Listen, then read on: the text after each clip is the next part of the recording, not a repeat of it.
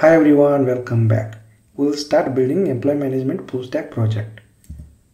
Well, here is a technology stack that we are going to use to build employee management system full stack project.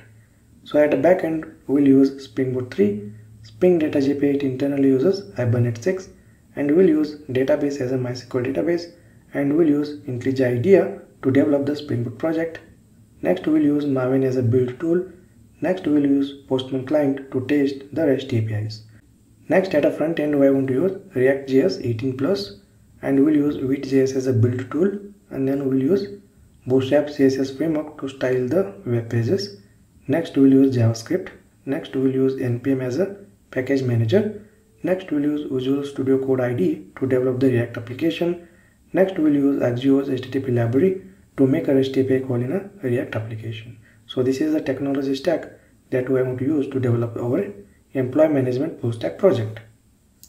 Next, let us take a look into the requirements. In our requirement 1, we will build CRUD REST APIs for employee management module. Well, we are going to basically build add employee, get all employees, update employee, and delete employee REST APIs.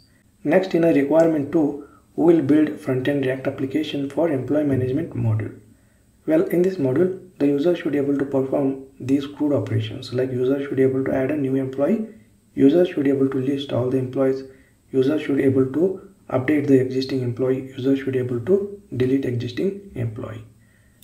Well, this is the full stack application architecture that we are going to follow in order to develop a full stack web application using Spring Boot and ReactJS. Well, this full stack application architecture follows client-server model. At a client side, we will build a React front-end application. At a server side, we will build Spring Boot backend application. Well, notice here in this full stack application architecture, we are going to create a separate project for React front-end application and separate project for Spring Boot backend application. Alright, and front-end application, backend application, both are loosely coupled. Alright, so Spring Boot backend application will basically exposes the REST APIs, and React front-end application will consume those REST APIs, and both applications are loosely coupled.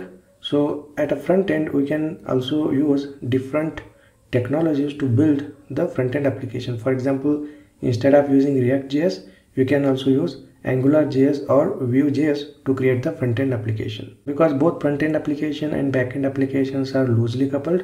Loosely coupled means both front-end application and back-end applications are independent to each other. So you can develop front-end application using any JavaScript framework, like you can use either ReactJS or AngularJS or Vue.js. Okay, so this is basically a client-server model. So at a client side, you can create front-end application using any JavaScript framework. Okay, so let us take a look into some of the key components and their roles in this architecture. So let us begin with Spring Boot backend application. Well, in a Spring Boot backend application, we will create the 3-layer architecture: the controller layer, service layer, and DAO layer. The DAO layer is responsible to talk with the database, and service layer basically contains the business logic of the application, and the controller basically contains the Spring MVC controllers, which exposes the REST APIs. Next, we have a React front-end application. It consumes the REST APIs that is exposed by Spring Boot backend application.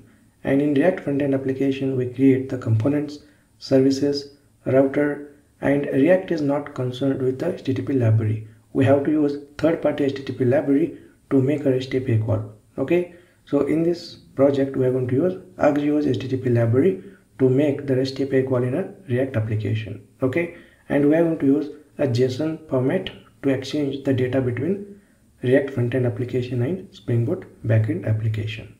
Alright, so just remember, ReactJS is not concerned with HTTP library.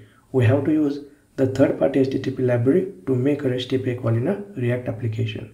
And in this project, we are going to use Axios HTTP library to make a REST API call in a React application.